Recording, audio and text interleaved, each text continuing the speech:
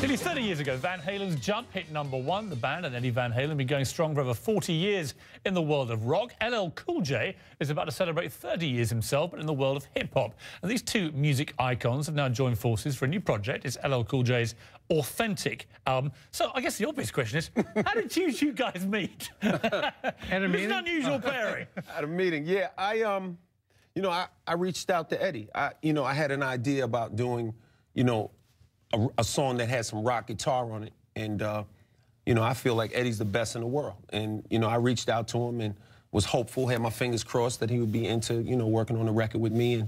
And he came by the studio, I played the demo for him, and he said, let's rock and roll. He played me some other songs, and it was such a diverse record. When I first got the call, it was such a left-of-center thing, and I went, what the hell do you want with me? But I agreed to meet with him, so I go down there, and his enthusiasm and his... He's a pretty impressive guy, isn't he? Well, he was just so excited, Yeah. And he played me all this diverse stuff, and I'm going, I'd really like to be a part of this. And the interesting thing about the song itself is I got to give him a lot of credit for being open to pushing the envelope and experimenting and not being afraid to do things that haven't been done. Because usually in a song, during the vocal, there's rhythm guitar. Well, I'm ripping guitar solo while the vocal's going on. Yeah. So it's a very unique, interesting combination, blend, you know what I mean? You play a big part in my life, my early life, because when I was 19, Jump came out. It was a huge, huge hit, wasn't it? So like one of those things you sort of dream of as a rock star. It's funny, because at the time, I had played on Beat It, on Michael Jackson's record, and his album went to #1, and our album was #2.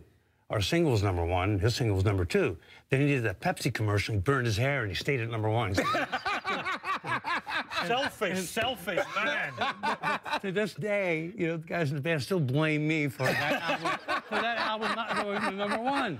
Is it your true? fault. Is it true you didn't get paid to be on the Jackson? I did it as a favor, So Michael Jackson rings up and says, Eddie, you're the best guitarist in the world. Can you play on my song Beat It? It's a smash hit around the world, and you get $0. Well, I didn't ask for anything.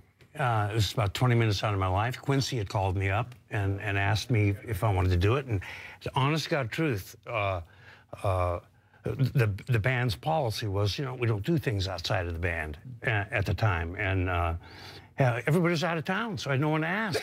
And I swear to God, I figured, who's going to know if I play on this Black Kid's record? But the funniest thing of all was I actually rearranged the song. The section they wanted me to solo over, it was just, there's no chord changes underneath it. So I had to rearrange the song, and then Michael came in, and I said, oh, I hope you don't mind, I changed your song. And he listens, and he goes, no, I really like that high-fast stuff you do. And that was it. It took about 20 minutes out of my life. What do you feel about what happened to Michael Jackson? The big court case going on at the moment. But, I mean, a really sad end to one of the world's great careers. He was a sweet guy, is all I know. He got accused of a lot of things, and he was just, I think, he wanted to remain a kid himself. And I got to spend a lot of time with Mike. We weren't super tight friends, but we were friends, and a couple of times I got to fly with him, and he gave me some good advice. He told me, LL, no matter what you do, never limit yourself. And he also told me that, if they can whistle the melody, then the record can be heard worldwide, and the whole world can rock to it. Or if you can dance. Or if you can dance a little bit. So, What about for people like me that can neither write melodies nor dance? No, but you can listen. You can whistle a little bit. Yeah, guitar guy. Yeah, you might be able to whistle a little bit. You got a little whistle in you. Now, Ella, I've interviewed you a few times. I've never interviewed you, Eddie, unfortunately, but I'm delighted to now. Neither one of us have interviewed you. No, we'll leave that for another time. But the question I've really wanted to ask you since it happened is my favourite story, probably of the last 10 years, was the burglar that broke into your house. That's not the favourite bit. Breaks into your house in the middle of the night. You're there with your 4 children, your wife, and you come down and you find this guy. And the reason it's my favourite story was the police statement, which had your real name, James Todd Smith, and it said, Mr. Smith was unhurt after the altercation, and the burglar suffered a broken jaw, broken cheek, broken nose, and broken ribs. Yeah. Talk about wrong guy, wrong house. Pick the wrong house. In all seriousness, tell me about that. You know, my alarm went off at 1 o'clock in the morning, and not the alarm, but the entry delay, and I looked, scrolled through it, family room, and I said to my wife, like, family, I'm thinking maybe my daughters are coming in, so I strolled downstairs in my underwear, you know, just to see what's going on, and I get down there, and this guy comes out of my kitchen at me, and I detained him. I think I did what any man would do, you know, or what most men would do, which is do whatever you got to do to protect your family. Absolutely right. I had to do that, and I'm just glad that I was able to stop and, you know, let the authorities take care of the rest and not try to take justice. Not as glad as the burglar was. I Oh, man, yeah. With me, you break in, you're facing an Uzi. Yeah. And on that bombshell, let's take a short break. Let's come back. I want to talk to you about survival in a notoriously risky business. You two are two great survivors. I don't know how you've done it. All right. And about what you do with that Uzi. Yeah. My Uzi weighs a ton. Hold it now.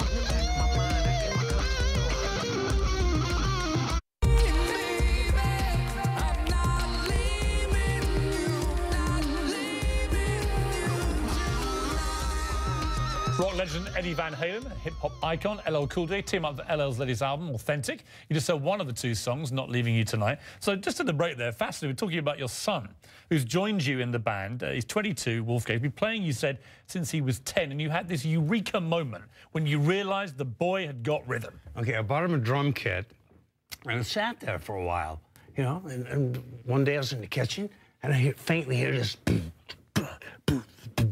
he was doing something that I've never heard any drummer do for one thing with one foot. It had the lope of with 2 feet. But he's doing it with one. So I'm going, who's up there playing? I run up there, and it was him. And he must have been 8, something like that. And so I just went, whoa, you know. But more interesting, though, is the perspective of a different generation that he brings, you know, to the band, and his opinion of our music. Like he's in charge of the set list and you know, our latest record. He said, no, we should do that song. You know, he was the one pretty much in charge. How do you cope with the mantle of, as LL called you, the greatest guitarist in the world? Because many people think you are. Say that again? What? The greatest guitarist in the world. How do I feel about that? How do you cope with that title? Well, I didn't come up with the title. No, he did.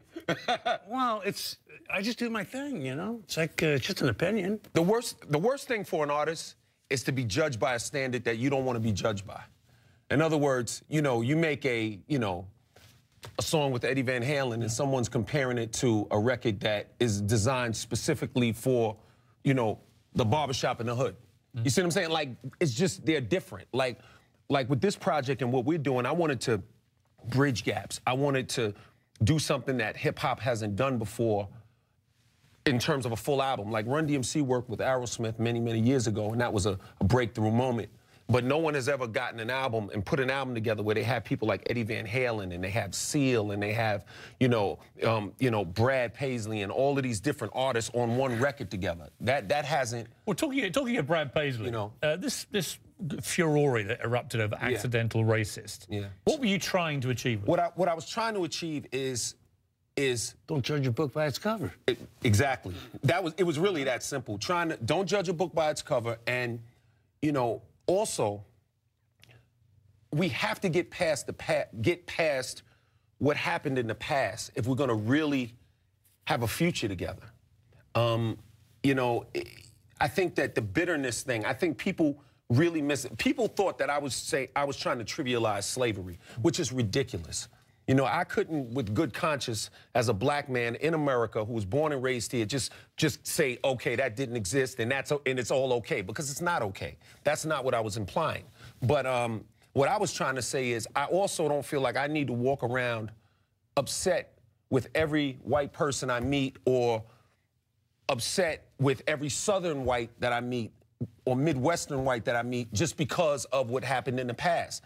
There are generational issues, but we have to get past it. And I'll give you an example. When you look at what happened with a kid like Trayvon Martin, you look at the kids that are arrested every day and thrown in prison for no reason, harassed by police for no reason, other than the fact that their clothing is the way it is. I was saying, don't judge a book by its cover. If you want to be around that flag and you want to represent Southern pride, okay, I can tolerate that to a certain extent. If you don't arrest my son, you don't harass the kids, we get rid of that glass ceiling. You know, those are the things that I was trying to imply, and I think that is such a complex topic that I think people, they thought I was talking about one thing when I was talking about another, and you know, I hope you get what I'm saying? Totally, On top of that, there's plenty of white people who don't like me. You know, so that's right. But it was an interesting thing to deal with, though. It was very interesting because at the end of the day, you know, things always land on the side of love, man, and love conquers all. You know, and you know, and music too. And that's what the song. Yeah. That's what we endure. Why? Because music is the answer to war. That's one of the lyrics in the song. It is the universal language. Tell me this, Eddie. I mean, you're nearly 60. I hope you don't mind me saying that. You look great on it, by the way. Thank you too. Thank you very much. I'm not the same age as you. I just look it. But you're a recovered alcoholic. You've been clean a long time. You've survived oral cancer and various other ailments.